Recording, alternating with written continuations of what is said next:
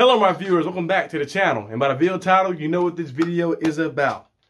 The Steelers have claimed victory on the Los Angeles Rams. Yeah, today we had a sword. Usually I have something different. Maybe one day in the future, like I told you guys on the stream, I might try to buy a small little building place. And when the stream gets big, when the channel gets big, have a little light show. Every touchdown, we do a little light thing. Something that may happen in the building or the room. I don't know. But the Steelers went out there and played amazing. It basically was a tale of two halves. You guys heard the J. Cole song, that tale of two cities. That hands in the air now. Hands in the air. Run it. And that's what the Steelers did in the second half. They ran the ball. We've seen Najee Harris run the ball. We've seen Jalen Warren run the ball. We both scored touchdowns. Kenny Pickett scored a rushing touchdown as well. And we just kind of seen like the dynamic what the offense can actually be. They kind of got the 1-2 punch going a little bit. Najee had 53 rushing yards. I think Jalen Warren had like 30, 35, I believe so, on rushing yards. And then you see Kenny Pickett with the big time plays on 3rd and 1. And of course, also getting the one for the touchdown and the one on 4th and 1 was kind of a little controversial. Did he get past the line? Didn't get it? Now, from a perspective of me as a viewer, I say that he was a little short, slightly a little short from the line because his knee went down and the ball came down. So they kind of gave him a little extra inch for the first down. I feel like it should have been a turnover on downs for us. But, you know, the way they called some plays that was questionable too in the first half like that against us. And the referees kind of on both sides of the game was playing pretty badly like that. You know, they called it the pass interference on the sideline for Witherspoon. That wasn't really pass interference. Adisa Johnson came on the other side for the ball, and Witherspoon didn't even like grab him or anything, so that wasn't pass interference.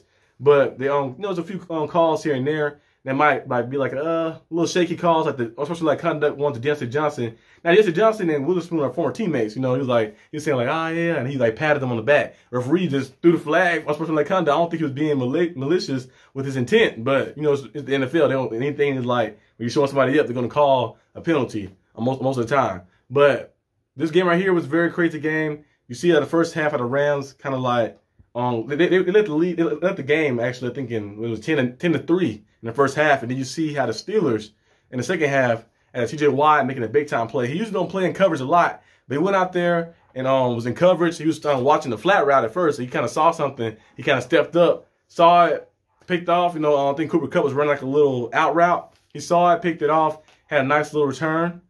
And then you see Kenny Pickett them capitalized on that. Najee Harris making a big time play on one of those plays too, because he caught the ball. He kind of bobbled it, stayed in bounds, broke a tackle, hurdled a guy, and dived for the touchdown. But he kind of got short. It was short the line to get, and I think it was it made it like 1st and goal. Like they 1 yard short, and Kenny Pickett snuck it up the middle with the QB sneak for the rushing touchdown, which was the first rushing touchdown of the Steelers season this year. The offense went out there and scored 21 points in the first and second half, and then the defense kind of like held their own. You know, held it down. Like they had the turnover, you know, they had the sacks, and getting pressures and causing havoc. I think they sacked Matthew Stafford maybe, I think, was it once or twice?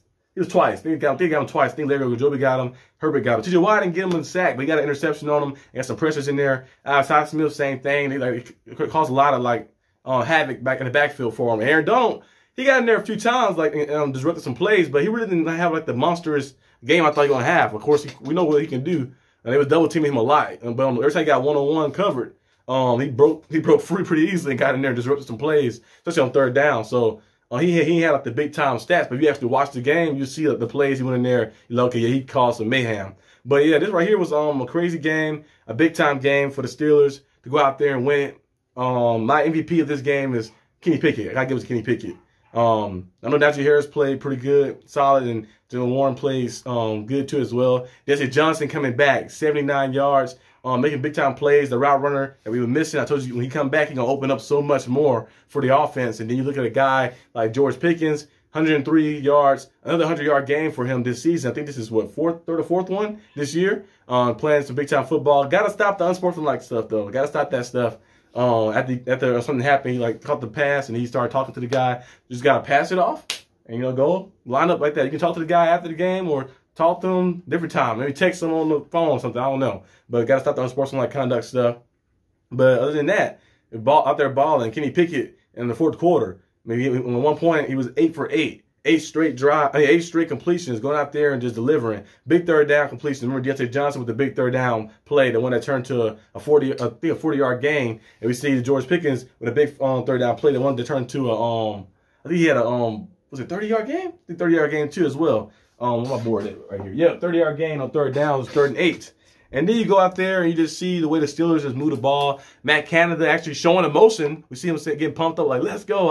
I love to see that from him. I know a lot of people call for his job and stuff as well, but him showing emotion and actually, you know, getting fired up and stuff. And actually has some good play calling. All his hair flying. Also has some good play calling too in the second half. First half was a little shaky a little bit here and there, but second half got the plays going, got everything going. The defense always going to play well. The only concern was the offense. The cornerbacks are still concerned a little bit. JPJ played good. When wound up against Puka Nacua. Puka Nacua ran him over one play, but JPJ got his revenge with a pass breakup. After that, had a pass breakup before that too, guarding Puka Nacua. And we also see Nate Herbig, the explosiveness of him. He had some tackle for loss. He had 2 tackle for losses, but he hit that sack, that big time sack, came off the edge quick, very explosive and quick, real fast stand. You just seen him. You watch it like in game speed, like man, that man is moving super fast off the edge and getting real low and keeping his leverage and getting there and making a sack. But Kenny Pickett is my player of the game for this game. 17 for 25, 230 yards, had a rushing touchdown and some big time 39 completions. 99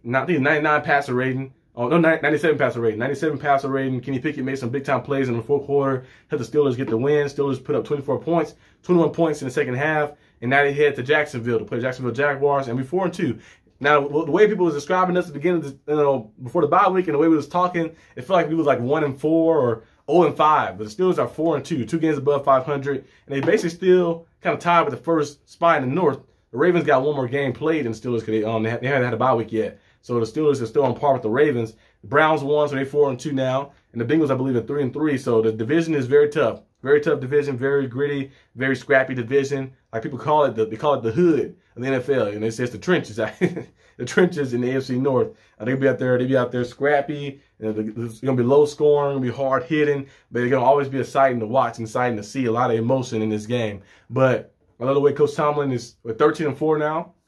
After the bye week, Coach Tomlin always gets guys ready. And the second half adjustments was amazing that he made too. You know, defensively, the defense is already there, and he made some good plays. Kept them in the end. They got in the end zone once on one of the drives, but other than that, he kept them all hemmed out and hemmed in a little bit. And then you see what happened with the offense and the offensive line kind of getting more in sync in the second half. In the rushing attack, Najee Harris getting looks and being fired up and getting pumped up. And I know he only had like 56 rushing yards. He had some few in the passing game. He had like close to 70 scrimmage yards. He had a touchdown too. But it's still progress. It's progress of us moving forward. Like that we see Jalen Warren, Najee Harris got to get the rushing game established a little earlier in the game as well. But I like the way they did it late in the game because, you know, late in the game, not too many people want to run up and tackle a 240-pound running back. Not too many people want to run up and tackle. Jalen Warren might not be as big as Najee, but he's explosive. And he you don't want to tackle that either, like a pinball coming at you at that speed like that. So the Steelers can find a way to use this and input this punch run scheme within the whole entire offense. They're going to be very good. But the Steelers win this game. It's a big time victory. You know, victory Monday for us tomorrow. Thank you guys for watching this video. Hope you guys enjoyed the live watch party if you stopped by. If you didn't stop by, you can stop by on next week. We play the Jaguars at 12 o'clock. And also we play the Titans on Thursday Night Football. So we got kind of like a back-to-back one because it'll be a short week too. So tune in for that. But I'll see you guys next time on the channel. Peace out.